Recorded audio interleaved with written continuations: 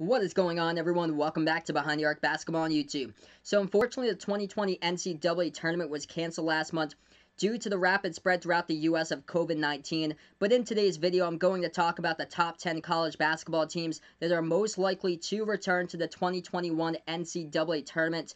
These teams probably wouldn't have made it into the 2020 NCAA Tournament if it had taken place this year. Now, hopefully the 2021 NCAA Tournament actually happens, which means we all have to do our part to stop the spread and socially distance, which means stay 6 feet away from others, wash our hands, and if we do these things and also stay away from others, we should be able to get a tournament back, hopefully, and fans there at the games for 2021. That would be absolutely awesome if we can get a March Madness tournament for 2021. But the 10 teams I'll be talking about today were either out of contention already to make the 2020 NCAA tournament if it actually happened, or they were on the outside of the bubble looking in during the last official day of college basketball when the conference tournaments took place and then they were called off. So I would have counted all the locks into the bracket with the top seeds, which would have included most likely Kansas, Gonzaga, Baylor, and Dayton, would have probably all been number 1 seeds, and then the number 2 seeds, the number 3 seeds, number 4 seeds, number 5 seeds, and then so on after that, along with the mid-major automatic qualifiers who had already won their conference tournaments, and then the at-large bids to fill out the fields, and then also the bubble teams who would have made it in my opinion, for the 2020 tournament. Teams in the bubble such as UCLA, Cincinnati, Richmond, Texas, North Carolina State, and Stanford. So, the 10 teams I'll be talking about today are teams which I thought would have missed the 2020 NCAA tournament if the tournament had actually happened, or these teams already had lost in their conference tournament, so they wouldn't even have been eligible to compete in the 2020 NCAA tournament. So I'm going to go in order here of the least likely at number 10 all the way to the most likely at number 1 on my list of teams who should be much improved for next season to make the jump to the 2021 NCAA tournament. Now, teams that just missed the cut for my top 10 list include these teams right here: the SMU Mustangs, the Alabama Crimson Tide, the Missouri Tigers, the Utah Utes, and the South Carolina Gamecocks. Those teams right there just missed the cut to be in my top 10 list. Now we're going to get to the top 10. We got quite a bit of ACC to go over in the early stages of this list. We'll start off with the first one here. So we got the Miami Hurricanes, a record of 15-16 this past season. They had 2 down seasons in Coral Gables before their last tournament appearance back in 2018, but the Hurricanes, they should be much improved next season. 5 seniors in the roster. They are loaded with guards for this upcoming season with the Canes here. Senior Chris Likes, he'll be an upcoming senior for this next season. He averaged 15.4 points per game. Also, Cameron McGusty will be a senior as he averaged 12.5 points per game his junior year for the Miami Hurricanes. These two players here, Likes and McGusty, will be the leaders for this for this upcoming team for seniors here for the Miami Hurricanes. They're also going to get back 2 guards who will be sophomores for this upcoming season: Isaiah Wong and Harland Beverly. As all 4 of these names that I just mentioned here, they were all 4-star recruits coming out of high school. As the Miami Hurricanes, not only they are loaded with guards, but they also got the size inside. 3 senior big men for this upcoming season for the Canes here: 6'10" Sam Wardenberg, 7-foot center Rodney Miller, and also Cincinnati Bearcats transfer 6'11" Nasir Brooks. As Brooks averaged 8 points per game in 2018-19 for Cincinnati. As not only they get the guards, but they get the size inside. The Hurricanes, they should really be able to make things interesting in the ACC for next season, along with the next 2 teams that I'll be mentioning at number 9 and number 8 on the list, as both of these teams are also ACC teams. Moving on to number 9 on the list, we got the Syracuse Orange, finished off this past season with an 18-14 record. Syracuse, they were a young squad from this past year. They should only continue to get better, as the Orange lose 0 players to graduation from this past year. Here is the big question, though, is whether Ford Elijah Hughes, who happened to be the ACC leading scorer with 19 points per game this past year, this is the huge question, is will Elijah Hughes come back for Syracuse for his senior season? If the answer is yes, this team is a tournament team. If he does not come back and goes to the NBA, this team is more like a bubble team here for Syracuse for this next season. But Hughes has already announced that he'll be entering the NBA draft. He's also keeping his options, though.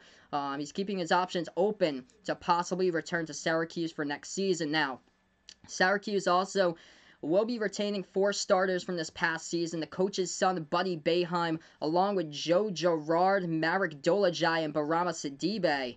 3 of these players averaged over 10 points per game this past year, with Boeheim averaging 15.3 points per game, Girard averaging just above 12, and Dolajai averaging just above 10. Now, in head coaches Jim Boeheim's 44 seasons at head coach, he has only missed the NCAA tournament 8 times, and the only time that he has missed it in consecutive seasons was back in 2007-2008. So never count out the Syracuse Orange. Even if their leading scorer, Elijah Hughes, does leave to go to the NBA draft, do not count out Syracuse. Now moving on to the third ACC team on the list here, as that happens to be the Georgia Tech Yellow Jackets. Finished off the season with a 17-14 record, and they will be overlooked coming into this upcoming season here. Even in a down year to ACC, it's easy to forget how well Georgia Tech did, as they finished number 5 in the conference with nothing to play for. They had no March Madness tournament because they were banned from the 2020 tournament. However, next season, though, they will be eligible for the postseason. It's been a decade. 2010 was the last time that Georgia Tech made the NCAA tournament. The Yellow Jackets, they'll be returning their top 5 of 6 leading scorers from this past season. 4 of these players will be seniors, while their leading scorer from this past season will be a junior. His name is Michael DeVoe. He averaged 16 points per game this past season for the Yellow Jackets. This team right here with Georgia Tech will be one of the most experienced teams in the nation next year, with 4 seniors and 1 junior in the projected starting 5. The Yellow Jackets got on a roll to close out the season as they won their final 6 out of the last 7 games, including a 64-58 victory over number 5 ranked Louisville at the time. They've got 9 losses as well that they suffered by 9 points or less for Georgia Tech this past season. So this team right here with the Yellow Jackets, they are definitely capable of flying under the radar, being overlooked next season, and sneaking their way into the bracket. Moving conferences now to the number 7 team I have on the list, as that goes out to the Purdue Boilermakers. They finished off this past season with a record of 16-15. Now, they lost the human bucket in 2019 at the end of the season, Carson Edwards, to the Boston Celtics after the 2019 season concluded in their terrific Elite 8 run with Carson Edwards, dropping out 42 twice in the tournament in 2 separate games. Purdue this past year, though, 16-15, as it was more of a rebuilding season for Matt Painter. The Boilermakers, they struggled to find that consistency, though, up and down season.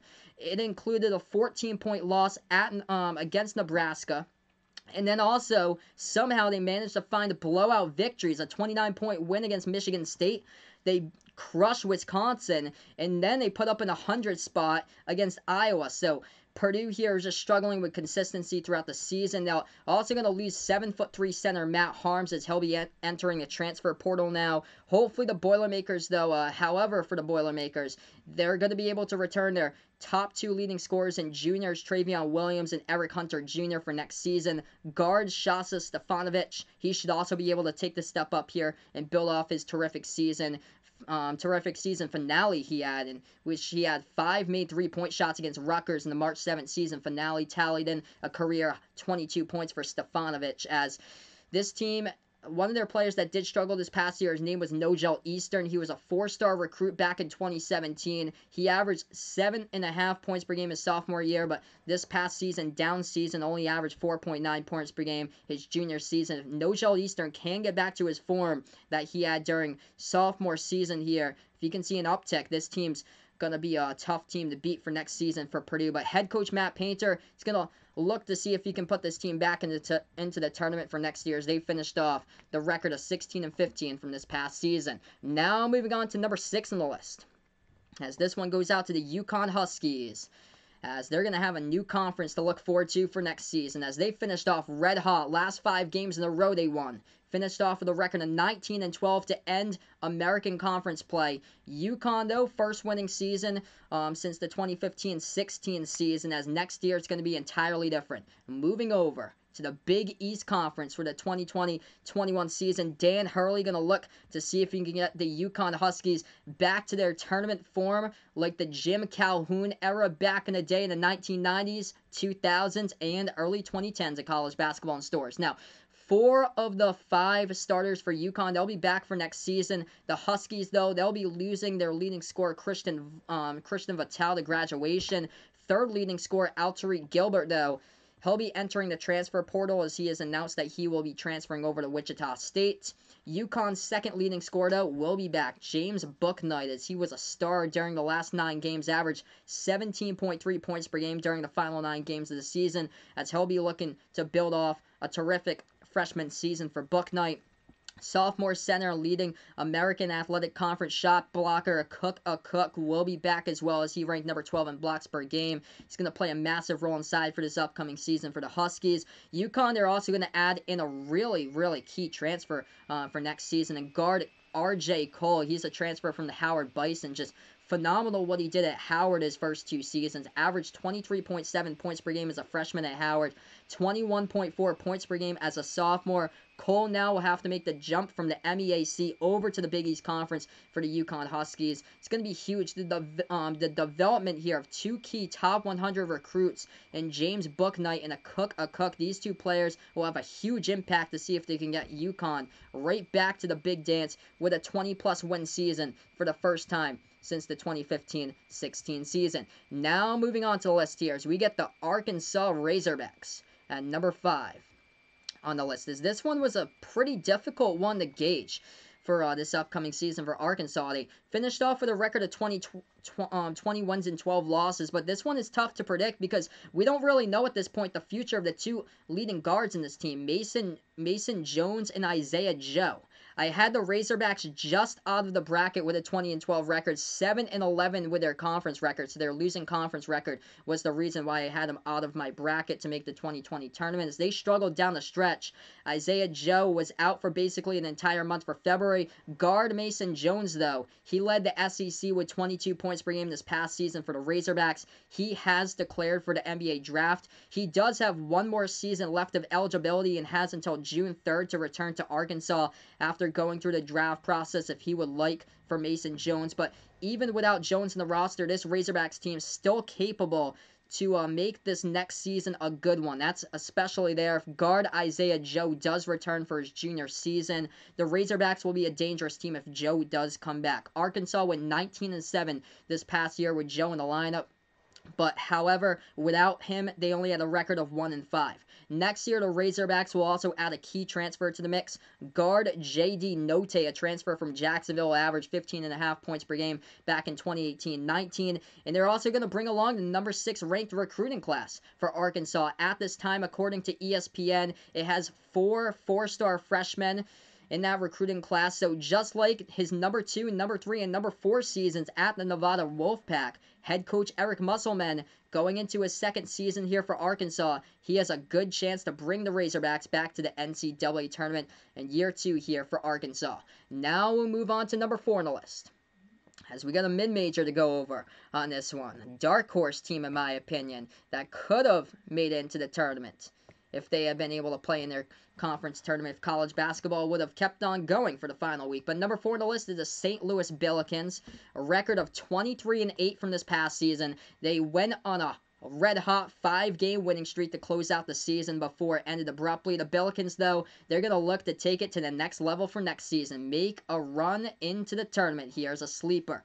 And I honestly thought that this team could have been a dark horse. If they were able to get past Dayton and win against the Flyers in the conference tournament, if that matchup had happened, this team could have possibly been a dark horse if they had won the A10 tournament. But this past season, St. Louis had a matchup to compete with Dayton. Dayton with a 29-2 record. Both of their games, St. Louis lost at home the first time at the buzzer in overtime, 78-76 against Dayton. The second time around, they lost 71-65. Lost by 6, but the score doesn't really indicate how close it was because the free throws went down in the late stages, so that's why Dayton pulled away from them. But the score should have been closer than indicated. But if all goes well for this offseason for the Billikens here, they should be able to retain their top 5 scorers in the roster. Both 3-year starters heading into their senior season. Guard Jordan Goodwin and center Hassan French. Both of these players, Goodwin and French, announced that they're going to go through the NBA's pre-draft process. However, both of these players could decide to return back for their senior seasons, which would be huge for St. Louis. It would make St. Louis a dominant force on the boards. Hassan French tallies 16 points and 18 rebounds in St. Louis's season finale against St. Bonaventure. Hassan French also had a career high, look at this, 24 rebounds against Belmont back on November 23rd of 2019. Jordan Goodwin, Hassan French, they both led the Atlantic 10 statistically by going number 1 and number 2 in the conference, both with 10.4 rebounds per game respectively. This duo right here, they both ended the season with a double-double in points per game and rebounds per game. Goodwin and French. If both of these players come back, this team's going to be dangerous. Add to the mix here Javante Perkins, who averaged 20.8 points per game during the last 7 games of the season for St. Louis. Also coming back here for next year will be a sophomore, Yuri Collins, as he should be back for his second season. This past year, Yuri Collins led all freshmen in college basketball in assists per game. He averaged 5.5 assists per game as a freshman for St. Louis. He had a career high 12 assists versus VCU on February 21st. Another player on this list, as we go to the bench here, making impacts, Gibson Jimerson. Jimerson averaged just over 10 points per game. He played in 10 games before suffering a season-ending foot injury for the Billikens. Also, they get a couple other players on the bench, Terrence Hardgrove Jr., and also second-year player for next year will be 6'10" forward Jimmy Bell Jr. He's going to give opponents a lot of problems inside the low post, as he should be able to provide a bench spark for the Billikens. Watch out for this team next year to be a huge dark horse in the tournament for sure. Even though Richmond right now is they look like they're going to be able to retain their top 5 starters in the roster for seniors for next year. Richmond looks like the favorite at the moment. Watch out for the Billikens, though, as this team looks like they could be a defensive force in the court. Very tough mentally and physically for next season. Could be a sleeper in the March Madness tournament for sure for next year with the St. Louis Billikens. I've got them at number 4. Now moving on to number 3 on the list, as this one goes out to the Oklahoma State Cowboys. They should be much improved for next year. 18-14 the record during this past season. It's been 3 straight seasons now. That's if you had counted this past tournament to take place. 3 straight seasons with the Cowboys without a March Madness tournament appearance. Though Oklahoma State will have a legitimate shot here to get back next season, as head coach Michael Boynton will bring back a top 10 recruiting class for next season. It is headlined by one of the best freshmen entering in for next year in college basketball. Senior in high school right now, bringing in the 5-star guard, Cade Cunningham, as he will be dangerous. He looks to take this team to a whole new level for next season for Oklahoma State. Also add into the mix, junior guard for next year, Isaac Likely. These 2 players, Cunningham and Likely, could be the best 1-2 duo in the conference for the Big 12 in guards in the conference for next season. Also add to the mix junior center Yor Ane. He was number 4 in the Big 12 this past season in blocks per game. Also, Oklahoma State's younger players, Caleb and Keelan Boone, looking for a roster spot in the starting lineup. Chris Harris Jr. and Avery Anderson all going in for next season should have a significant impact, as they were freshmen playing off the bench, should have a much indeed improvement on this team for next season. So the presence of Cade Cunningham will be huge next year, along with the experience of Likely and Nate in the lineup for the Cowboys towards their success for next season. Now moving on to the list, as we go over number 2 here, so we're going to keep the colors to orange now with the Tennessee Vols at number 2. Finished off the season with 17-14.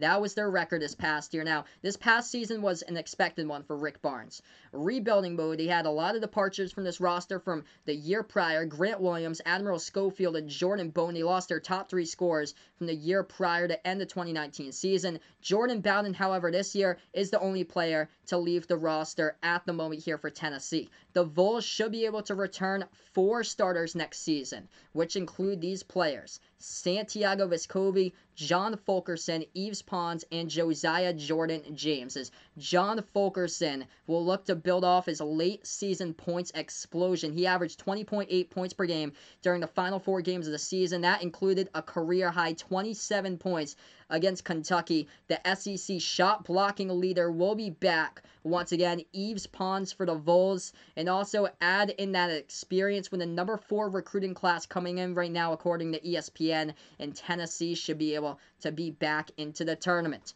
The Vols will add in 2 key freshmen here, 5-star guards, and Jaden Springer and Keon Thompson. They're also going to add in a key transfer over from the Oregon Ducks, Victor Bailey Jr.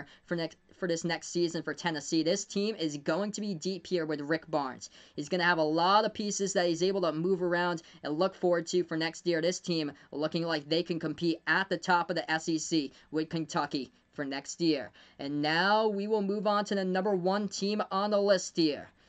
For the top 10 college basketball teams most likely to return back to the 2021 NCAA Tournament after a down season goes to this one in the North Carolina Tar Heels. A disappointing season, which Roy Williams had his 17th year as head coach. Worst season for Roy Williams in his college basketball head coaching career. But UNC should be much improved for next year. Should be able to get back to top 25 form for sure, in my opinion. North Carolina finished this past year with a 14-19 record. It was their worst season since the 2001-2002 season, in which the Tar Heels finished with a record of 8-20. Cole Anthony, he delayed his draft announcement 2 weeks ago on whether he's going to return pro or return back to North Carolina to play another season. Now, I expect Cole Anthony to fully go to the NBA draft here. I'd be shocked if he actually returns for a sophomore season at UNC. But either way, North Carolina will be having the number 3 recruiting class at this time, according to ESPN, coming into town for next season. They're going to add in 3 5-star recruits at the moment, and point guard Caleb Love, 2 bigs that they're going to get in Day'Ron Sharpe and Walker Kessler. Add in also 2 other big players in the roster here, Garrison Brooks, as he should be able to make a huge impact next season for the Tar Heels, as he looks to be back, as he averaged 16.8 points per game and 8.5 rebounds per game this past season for UNC. And also Armando Bacot, he should be much improved for his sophomore season here for North Carolina. Should be able to continue to improve, as the sides right there are Bacot and Brooks. That's going to be tough to compete on the boards as you add in the 2 freshman centers and Day'Ron Sharpe and Walker Kessler. This is going to be a tough team to keep up to on the rebounding advantage there on the boards. Add in guards Leaky Black and Anthony Harris, and these 2 players also should be able to take the steps up to improve next season in Chapel Hill. North Carolina, they should be able to get back to how they've been in the past, challenging Duke, also challenging Virginia next season for the ACC title. So that is a wrap here, my video. Thank you everybody so much for watching, as that is the top 10 college basketball teams that are most likely to return to the 2021 NCAA Tournament. If the 2020 NCAA Tournament had actually happened here, all these teams were either on the outside of the bracket looking in if the season had frozen, or they had already lost in their conference tournament, as that the season was stopped there in March, about a month ago from when I'm recording this video right now. But don't forget to like, share, comment, and subscribe to my channel. Also, let me know down in the comment section below if you have any other teams that you think that I may have missed on this list. Thanks so much for watching, everyone, as this is Behind the Arc Basketball on YouTube.